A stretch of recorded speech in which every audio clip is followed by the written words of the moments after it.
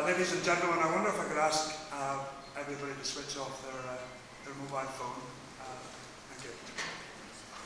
Secretary of State, Lord Mayor, Your Grace, Lords, ladies and gentlemen, a very warm welcome to you all.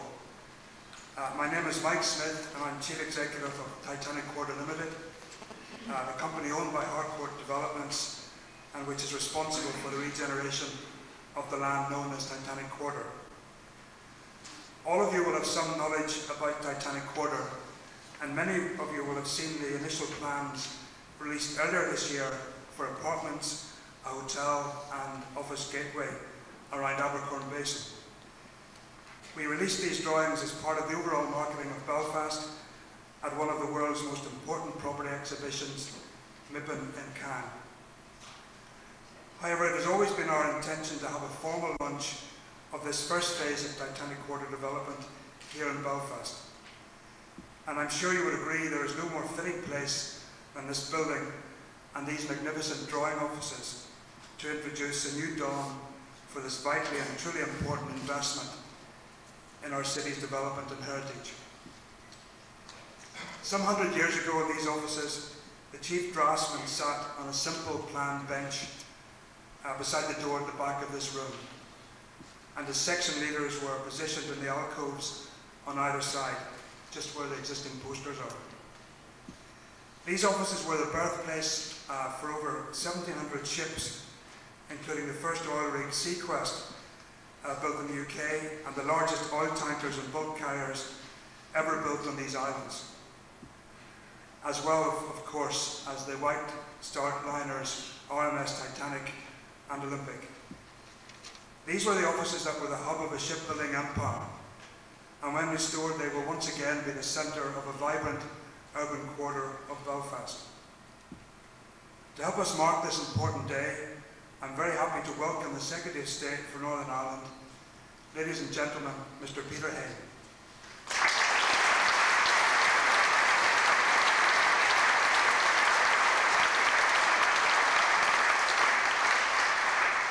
Thank you very much, Stephen, and good morning, everybody, and welcome.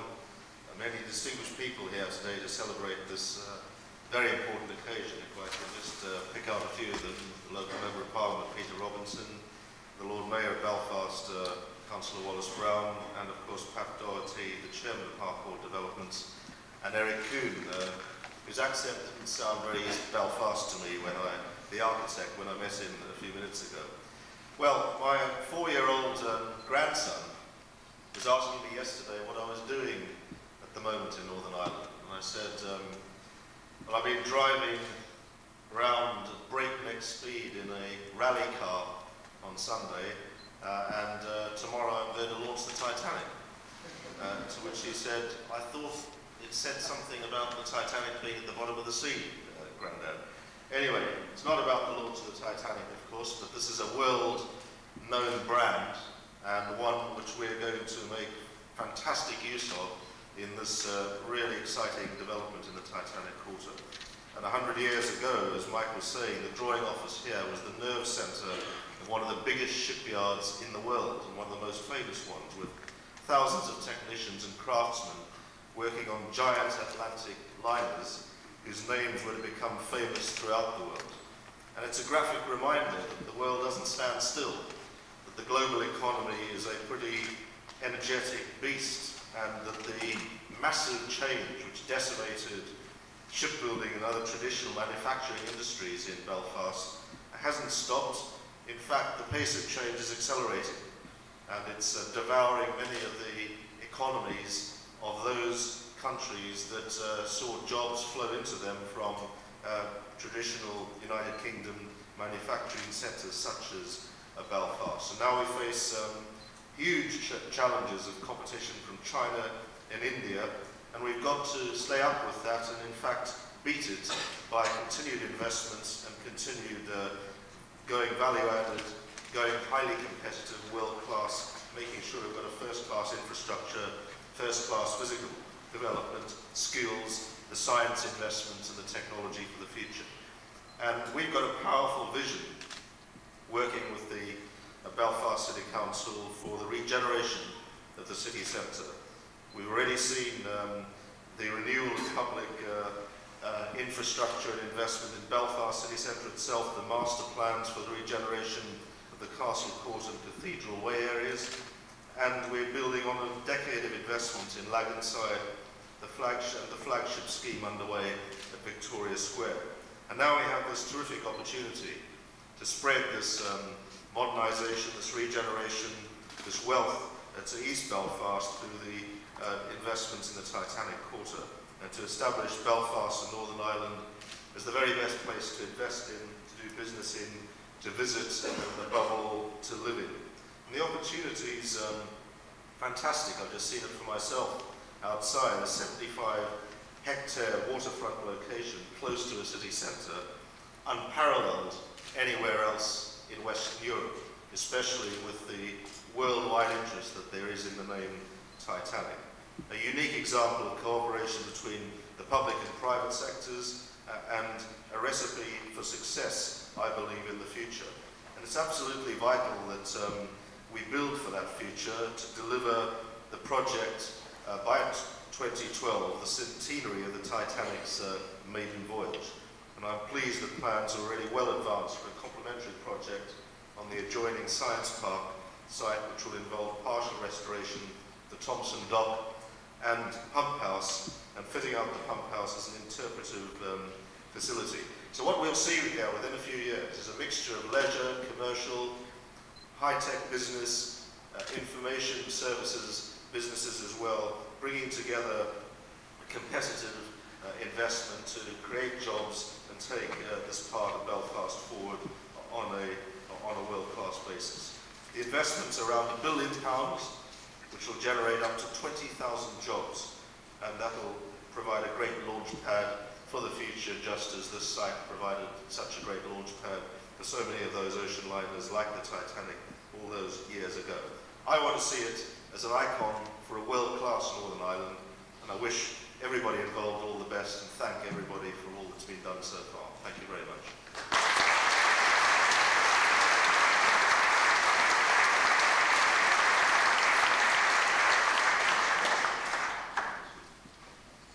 Thank you, Secretary of State. Your presence and support here today is extremely welcome, and we thank you for it.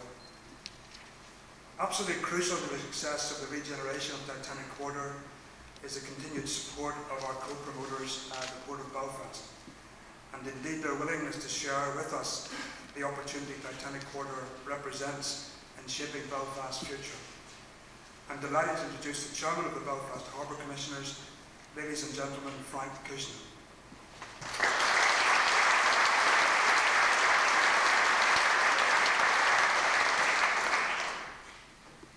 Thank you, Mike. Secretary of State, Lord Mayor, Your Grace, Lords, ladies and gentlemen. This is truly a great day, not only for the people of Belfast, but for all of Northern Ireland. The Titanic brand, as we know, is known throughout 4 corners of the world today, and we are charting a course that I believe will capitalise on that recognition for the benefit of everyone. Indeed, Belfast Harbour Commissioners are especially privileged to have been tasked by government with the responsibility of protecting the public interest in this very important, iconic and catalytic project. We are also committed to ensuring that this economic, historical and cultural gateway initiative represents the envy of city centre waterfront developments across the globe.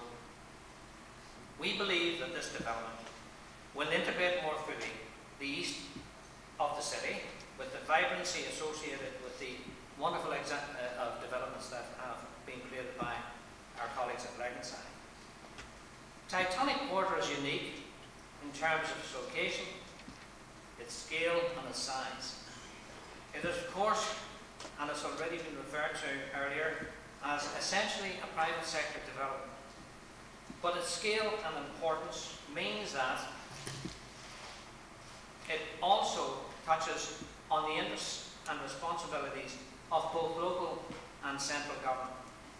And to this end, the decision by central government to assist in the coordination of the efforts of the various interested government departments and agencies by the appointment of a lead permanent secretary in the person of Stephen Quinn, who's here today, is to be very much welcome. And I know, in working with Stephen, he has put a great deal of time and commitment with his own team to ensuring that this project is progressing. We also believe that a partnership and coordination are key ingredients to the successful development of Titanic Quarter. And we are also delighted to work with our friends at the City Council and other constituencies to ensure such success. Now, many people wonder if there will be many material economic benefits or dividends which emanate, hopefully, from our peace process. And I note to Secretary of State that in comments that you have made, and I hope they were properly quoted, that you made last week, that you are going to fight for a peace dividend. And I believe that we should look no further than Titanic Quarter to see the potential economic dividend that peace would bring us. And to that end, I just want to refer to some of the benefits that are currently accruing to those of us that are around Titanic Quarter already. Firstly, I'm proud to be associated with what is a thriving port of Belfast, where we handle 9,000 vessels per annum. We have over 2 million passengers passing through the gateway per year, and it is Ireland's busiest ferry port. Look too at the centrally located airport with passenger traffic standing currently at further 2 million per annum and flights to over 18 destinations. Look at the innovation that's taking place in the Northern Ireland Science Park, and I noticed that Norman Hoffley's here today, which hosts the wonderful names of Microsoft and indeed Citigroup. And of course we have the internationally renowned Odyssey, which is home to Ireland's only interactive discovery centre, namely W5. Today, ladies and gentlemen, we are truly on the cusp of something exciting, dynamic and challenging. I'm old enough, sad to say, that seeing the film of Titanic in 1958, where the late and great Kenneth More starred, and of more recent times, the other film of Titanic. And I was reflecting on what those that have seen that film, Paul Rose, said, and I quote, "It has been 84 years, and I can still smell the fresh paint. The china has never been used. The bed linen has never been slept in. They call the Titanic the ship of dreams, and it really was." Isn't it ironic that once again we're here in the very halls where the colour of the paint was chosen, from where the china was ordered, and from where the best of Irish linen was procured? New dreams are once again being dreamed. New dreams of things never before dreamt. And the only question we should ask ourselves, why not? Belfast, through Titanic Quarter, deserves nothing less than to be the ship of dreams for a new generation, and I believe it really will be. I can assure you that each of the Belfast Harbour Commissioners are acutely conscious of their responsibilities and of the trust exercised by them on behalf of the wider public. Therefore, we will ensure that jointly through our colleagues at Titanic Quarter Limited, that trust will be justified when we realise the dreams and aspirations of the 21st century Belfast, architecturally, historically, economically, and culturally through Titanic Quarter. Thank you very much.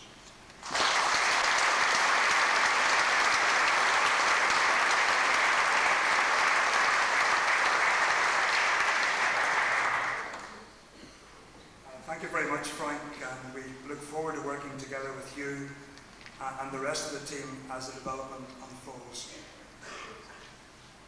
Another significant partner in the success of Titanic Quarter is Belfast City Council. We recognise and understand that Titanic Quarter lands are an important asset to the city and one that we all cherish. We are very grateful to the Council for its ongoing interest and support, and I'm honoured that our Lord Mayor is here with us this morning. Ladies and gentlemen, the Lord Mayor of Belfast, Councillor Wallace Brown.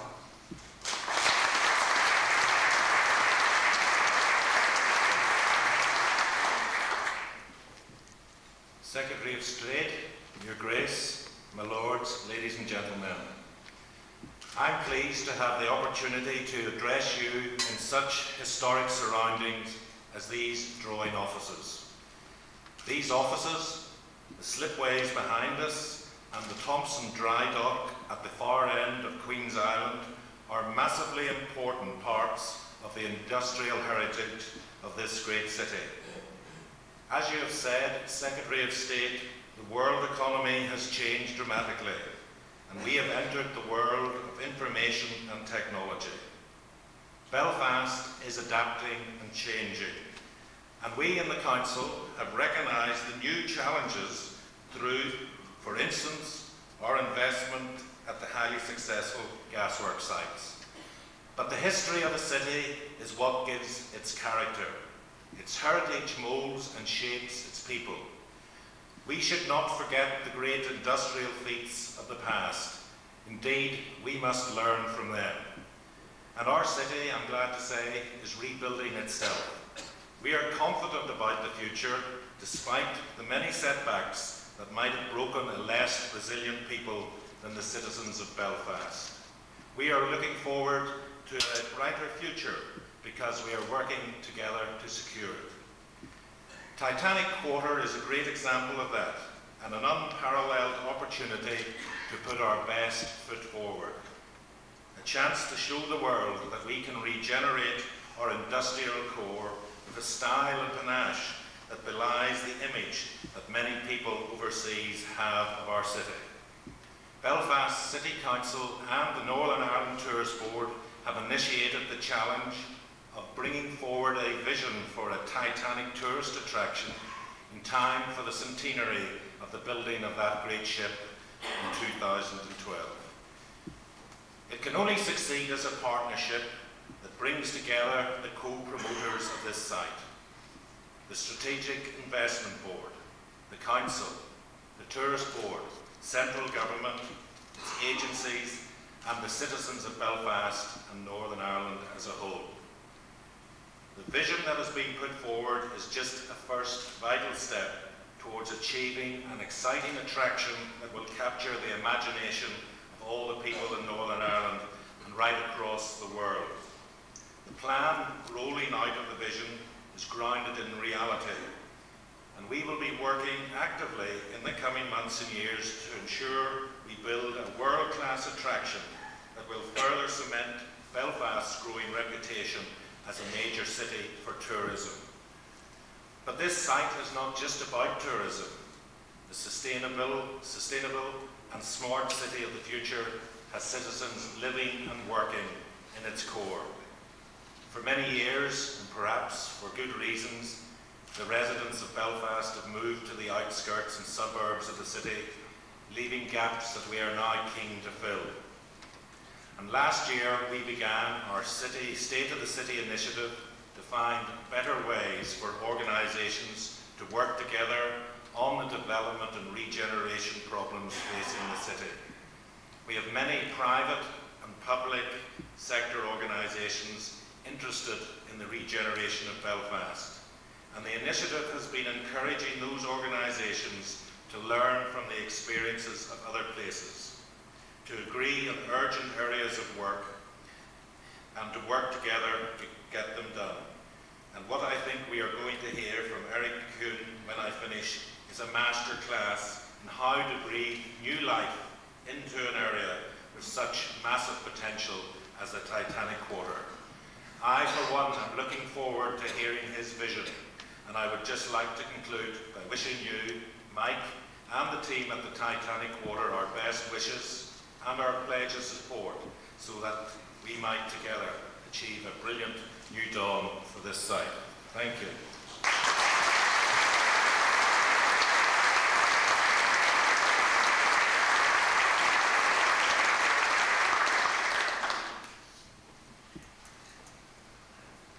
Thank you very much, Lord Mayor, and to Belfast City Council for their continued support for Titanic Quarter.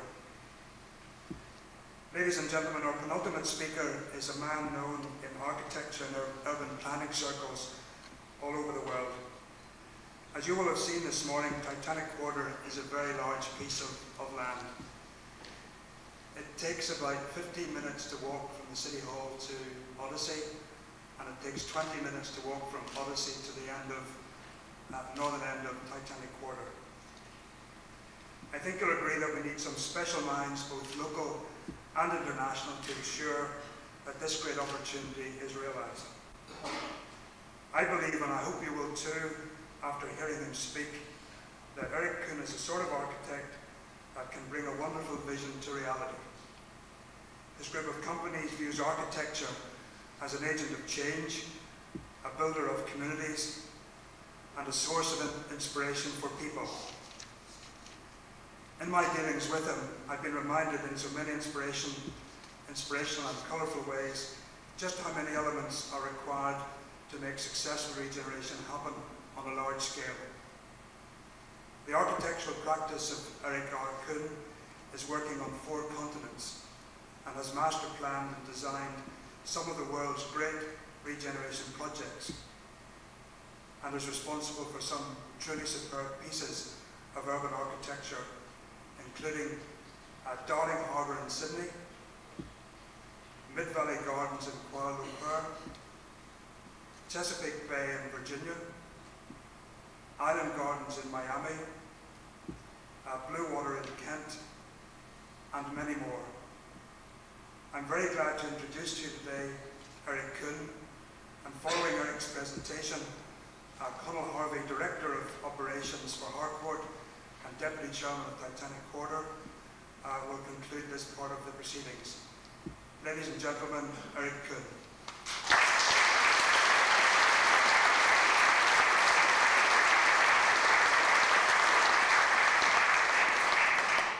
Thank you all for coming. I can't believe the standing room only in the drawing office.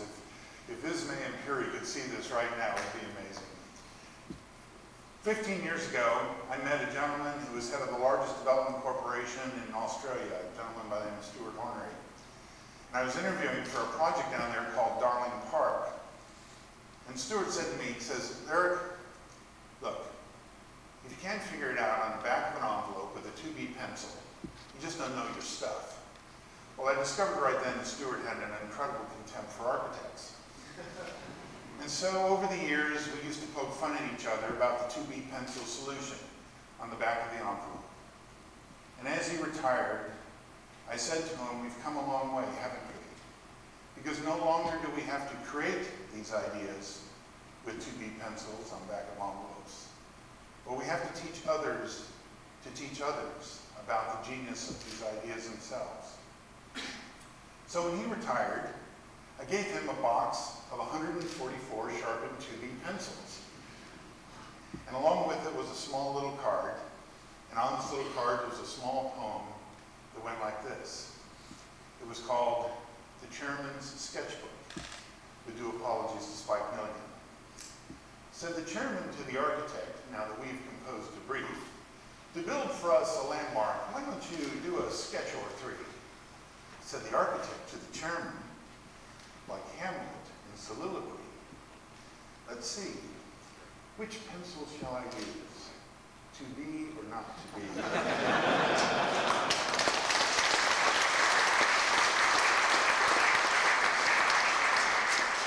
So we'll do a little bit of sketching here, a little bit of history, just a touch of philosophy, for those of you who want to take a nap,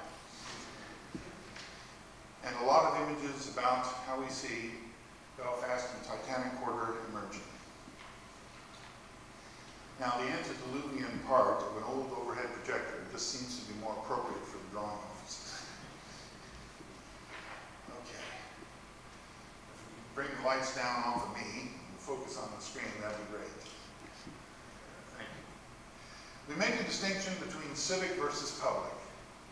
You know, there's a lot of talk today about the public realm, but in pursuit of the public realm, you forget one of the most powerful things about cities, and that's the robust pageantry and vitality of civic life itself. Titanic Quarter has a chance to restore that vitality to Belfast. 75 hectares of land within walking distance of the center of the city to become one of the truly most innovative waterfront developments anywhere in the world. Years ago, though, we used to look at cities in a very simple way. You could almost sketch the skyline of a city and understand the power elite whether it was the church or the monarchy or the benevolent despots that were running the city, the palaces or whatever, they were all visible. But today we look at it from a different vantage point. Look at this astonishing picture of Europe at night. Each one of those points of light, a center of commerce, a center of trade, a center of education, a cosmopolitan centerpiece. And Northern Ireland grows brightly in the British Isles. It grows brightly as a centerpiece in Europe. Somebody should answer that phone. In 1748, a map of Rome was put together that talks about a city in a way that was entirely new. Sure, it shows the streets and piazzas, as you'd imagine, but the thing that's unique about this map, called the Noli map of Rome, done by Giambattista Noli, is it also showed the ground floor of all the buildings in Rome that the citizens of Rome could get to. The inside of the churches, the market squares, even the ground floor of the palaces. For the